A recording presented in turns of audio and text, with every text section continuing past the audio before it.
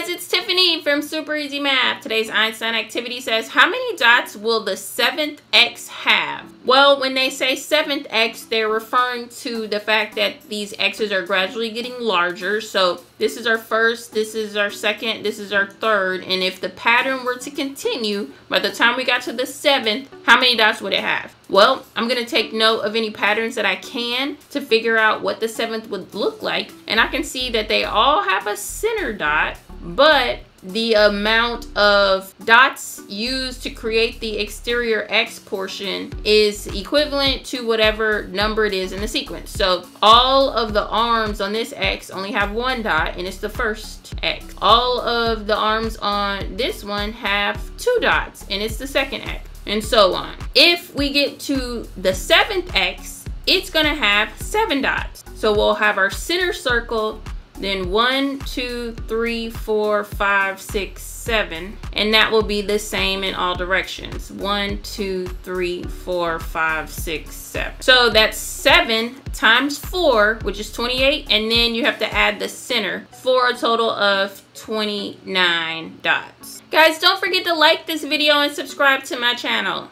And as always, here's tomorrow's Einstein activity. See if you can solve it before I do, then comment down below with what you think the answer is. Then head over to supereasymath.com and click on math videos.